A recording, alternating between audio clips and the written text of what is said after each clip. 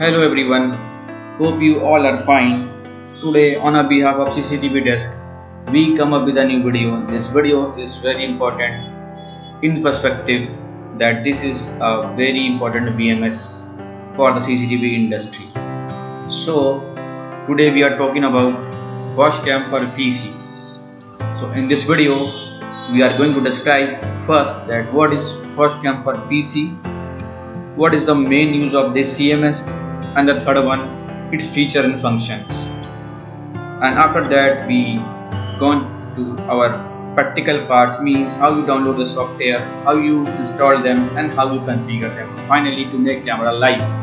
So keep watching, please like, share our video and subscribe to our channel if you are new one. So first thing we would like to discuss what is Foscam for PC. The company gives you so many software programs in order to control a CCTV camera like this CMS, and also for Mac. By the way, the usage of the software, you are able to observe the CCTV IP camera on your computer, both it's mild Windows or in Mac.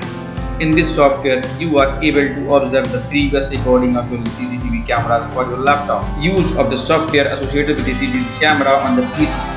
However, by making use of Foscam for the PC, you are likewise ready to supervise and lay out your CCTV cameras on your PC, like PDZ controlling, attaching the file, return up, playback the video, and so on. And if you're talking about its main feature, then it's give you a live view and control live view. Able to control the live view.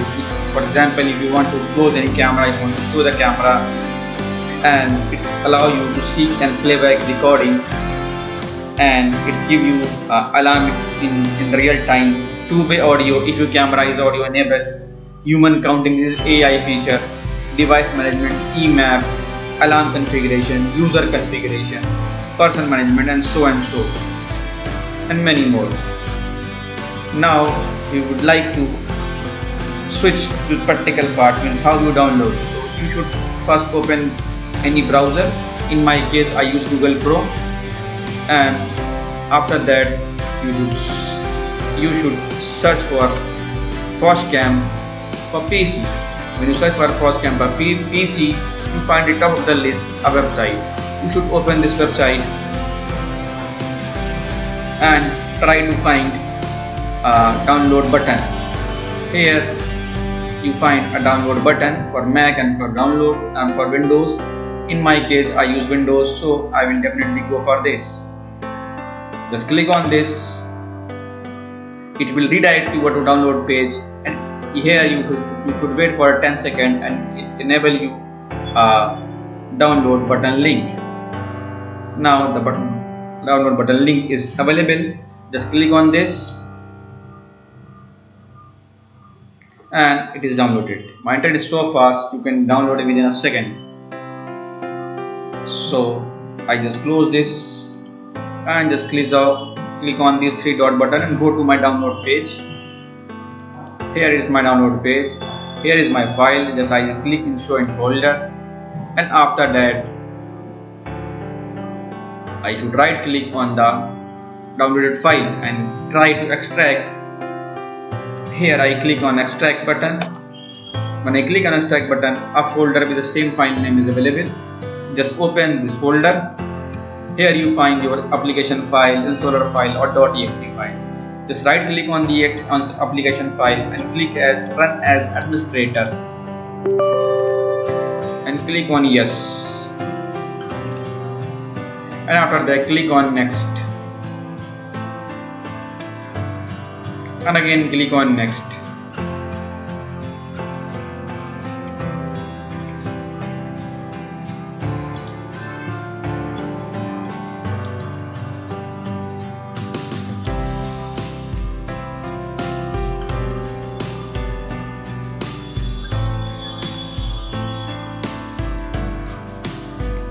Now it is launched.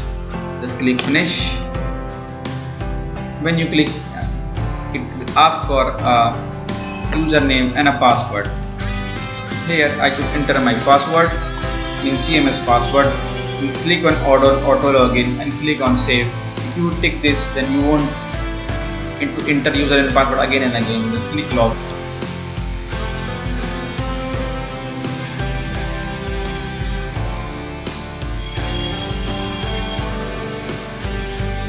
Here you find the software. So there is a little resolution issue.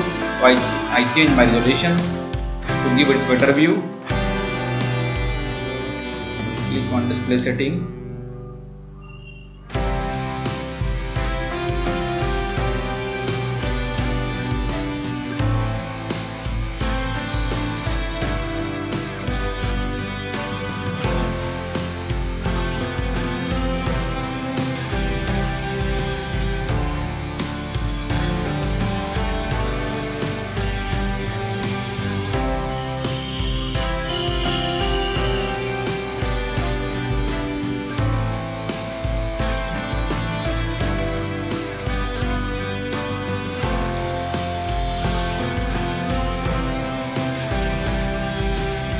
Now it is come in this way. Here you find system setting. Now you should search for a device setting option. Here you find the add device option. Just click on this. When you click on this, it will ask for something to fill. So in my case, I just use whether you are adding IP camera or NVR. In my case, I using my NVR, so I select NVR.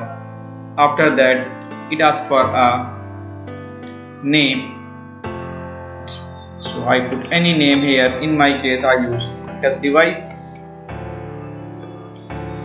Here it asks for IP DNS. If you connect remotely, then you should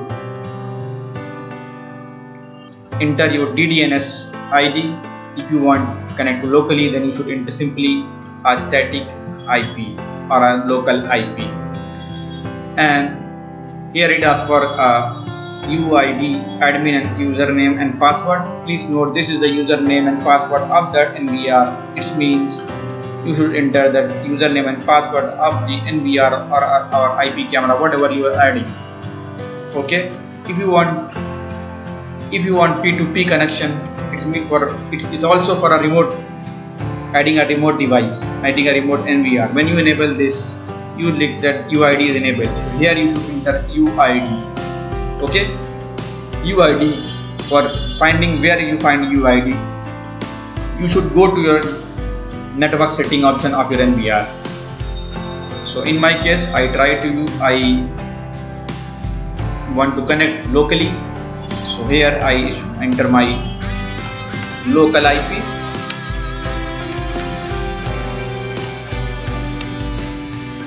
Here is my port number, and here is username, and here is my password. This entry you should enter, and it will ask for a MAC. So you should, here when you search, if your NVR is connected locally, it means MAC is already filled. Okay. In my case, I want to P2P, so I just click on P2P, and here test device, and you ask for UID. So I enter my UID.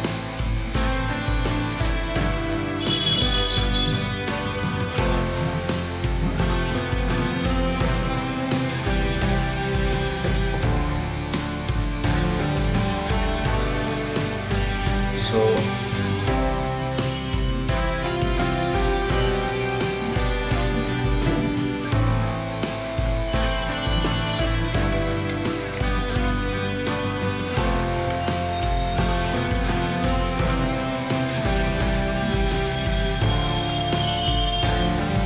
and click on add. When you click on add, once it is successfully connected, your camera comes online like this.